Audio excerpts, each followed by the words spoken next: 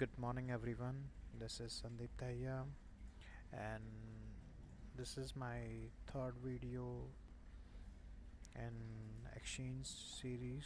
And today, in this video, I'm going to explain you about how to create share policy in Exchange 2013. Before that, I simply want to tell you what exactly share policy is. Share policy is used for sharing the calendar information within or outside the organization. So in Exchange 2013 we have two ways for creating a share policy. One, you can use Exchange Administration Center for creating a share policy, and second option is Exchange Management Shell. And today we'll see the demonstration of both of the ways and how we can select that policy or how we can set that policy as a default policy for the users. So let's start with the demo. So for creating a sharing policy, first you need to log into the Exchange Administration Center. In Exchange Administration Center, you'll select a particular user, right? Then edit it, and in the user property, you'll find out mailbox features. In mailbox feature, you find out default sharing policy, right? So now I'm going to create a new policy right here, and which I want the user to be used for calendar sharing. How I can do that? So first, for that, I have to click on the organization tab in EAC. In the organization tab, you'll find out sharing. Under the sharing, you'll find out individual sharing, right? And for that, you have to click on the plus, right? In the plus, I just want to create open share, open share policy, right? Then I click define sharing rule for this policy, and I click on that. Now I'm having the option to create a share policy for all the domains or create a share policy for a specific domains. For right now, I'm selecting the option for all the domains because I don't want to bound. Might be I am having more than one domain associated with me, and I want the user need to share the calendar information with all the trusted different domains and forests.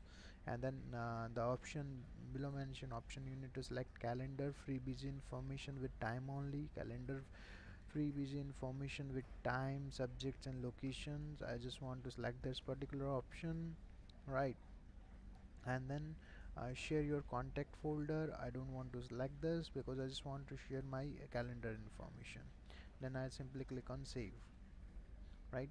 Then now I'm having two choice. I can make this policy as a default policy, so by default it's become mandatory for all user to use this policy as a main policy, or second options, I can go to a user property and specify this policy for some set of users those are interacting with outside and they need to have this policy, right?